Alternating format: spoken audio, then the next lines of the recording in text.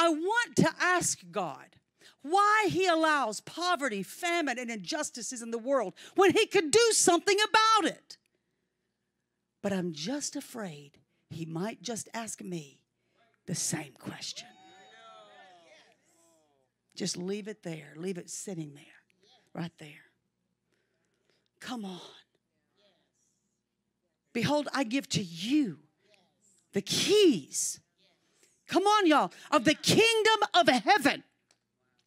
Whatever you bind on earth is bound in heaven. Whatever you loose on earth is loosed in heaven. Dear God. Come on, y'all. Think about the responsibility this puts on us. The privilege that it puts on us to co-labor with God. It's beyond our comprehension. In other words, the truth is, it was God's idea to create man not only for fellowship and relationship, because God wanted to love. God is love, and God wanted to love, and God wanted to be loved. So he created man to fellowship, to have that intimacy with him, but also to co-labor with him in his will on the earth. Y'all think about this. Go here with me in your mind. In other words, when God sees a need in a city, God looks down at Baskin Ridge, and God sees the injustice is taking. God sees the need. He sees the abuse of the city. God's not going to look at Baskin Ridge tonight and go, I've got to go down there. I've got to take care of that. No, God came to the earth one time in the flesh through his son Jesus Christ to do whatever it took so that he could look at you and me and say, now, through his blood, his word, his name, I'm giving you everything you need to live in authority and victory in this earth, in this life. Do you believe that?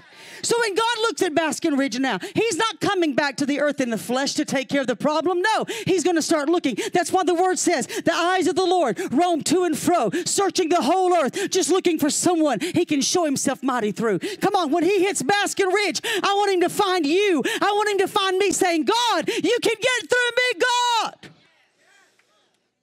According to Ezekiel 22, the Bible says that Israel has sinned. They're going to reap destruction. It was not God's will for them to reap destruction. It was not God's will for them to reap destruction. So what did he do? I looked for a man. I looked for somebody.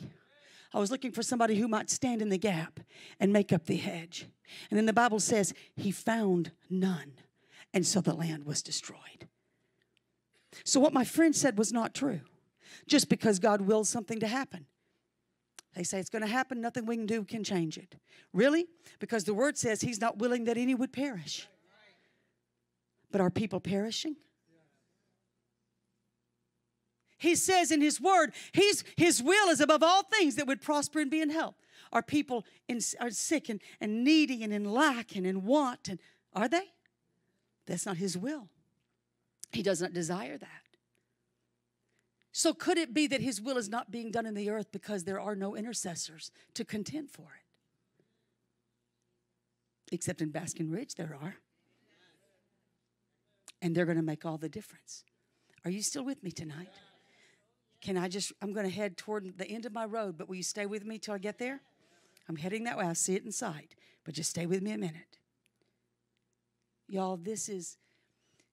Even thinking today, as I was putting more thoughts in my mind, just revisiting all these things of my own journey, I just began to think again fresh, Lord, this privilege in prayer. It's no wonder Satan fights prayer probably more than anything else in your life.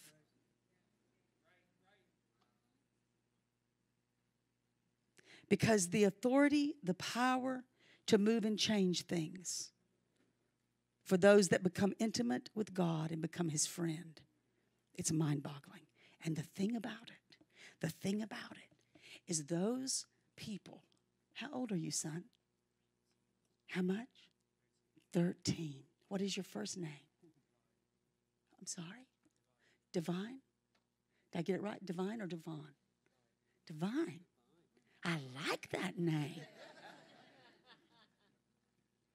Divine, it doesn't matter that you're 14, right? 14, 13. It doesn't matter, 13. He'll take anybody. It doesn't matter how old you are. 13, how old are you, son? 15. 15-year-olds, he'll take you. Right now, he'll take you. He's just looking for intercessors. He's looking for somebody that can, and the deal is anybody can pray. You don't have to have all the theology understood. You don't have to have the degree in it. Come on, you can talk and communicate with God. This is amazing. The privilege of this, the privilege of becoming, hey, through the blood of Jesus, through the power of his name and his son, that we have the privilege of becoming the friend of God. The friend of God. It's not according to social status or education or no. Anybody, the friend of God. I love it. That's why I love to study Abraham and Moses, people that became known as, even identified in the Bible as friends of God. Whoa. Y'all, they blow my mind. Abraham and Moses show us something about the ways of God that we can learn from. In fact, I love this. Psalms 103, catch this. It says about Moses, whoa. It says about Moses, he says, God revealed his acts to the children of Israel, but his ways he revealed to Moses. For Moses and for Abraham, they found out something about God. They didn't just see the outer display of his power, which was pretty magnificent. No, they understood him well enough as a friend to know his heart, to know why he did what he did. Oh, but it doesn't even stop there. Whoa. As Abraham and Moses, you can tell this in their interactions with him.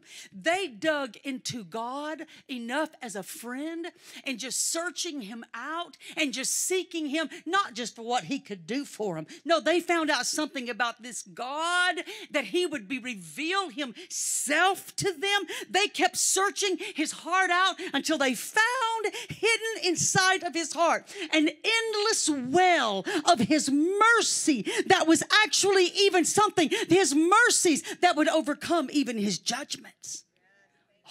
Oh, no, I have to show you. It's too good. I just can't. I'm going to have to read you something. Oh, this is one of my favorite interactions. Watch Abraham. Let me look it up. Where is it? It's in Genesis. Abraham and God talking. One of my favorites ever. So again, God looks down, the city in destruction and sin. God is not going to just, go fix the problem. He's looking for someone, right? Oh, he's got a friend on the earth.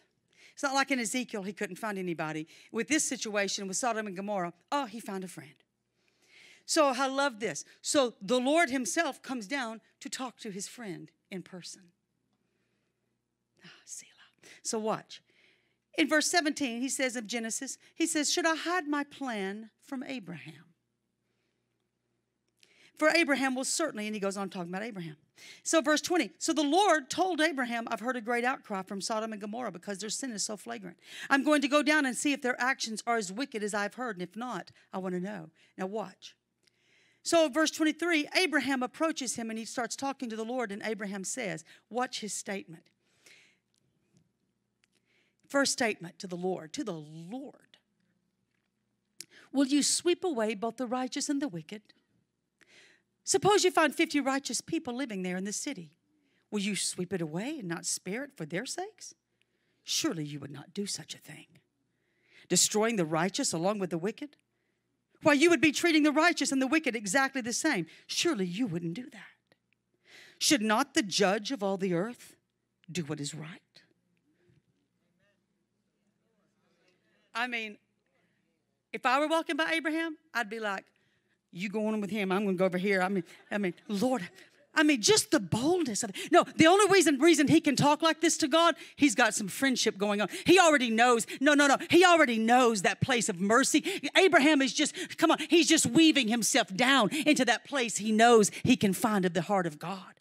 And the Lord replies, if I find 50 righteous in Sodom, I'll spare the entire city. Abraham says, since I've begun, let me speak further to my Lord, even though I'm but dust and ashes. That was wise. Suppose there's only 45 righteous people rather than 50. Would you destroy the whole city for the lack of 5? The Lord says, I'll not destroy it if I find 45. Abraham pressed further. Suppose there's only 40. I'll not destroy it for 40. Please don't be angry, my Lord. Let me speak. Suppose there's only 30 righteous people if they're found. I'll not destroy it for 30. Abraham said, since I've dared to speak to the Lord, let me continue. Suppose there's only 20. I'll not destroy it for 20. Abraham said, Lord, please don't be angry with me, but can I just speak one more time? Suppose there's only 10. And the Lord said, I'll not destroy it for 10. And Abraham stopped. And so did the Lord. But I believe, this is just my personal, if Abraham had have just said one more, suppose there's only one, I personally believe a city would have been spared.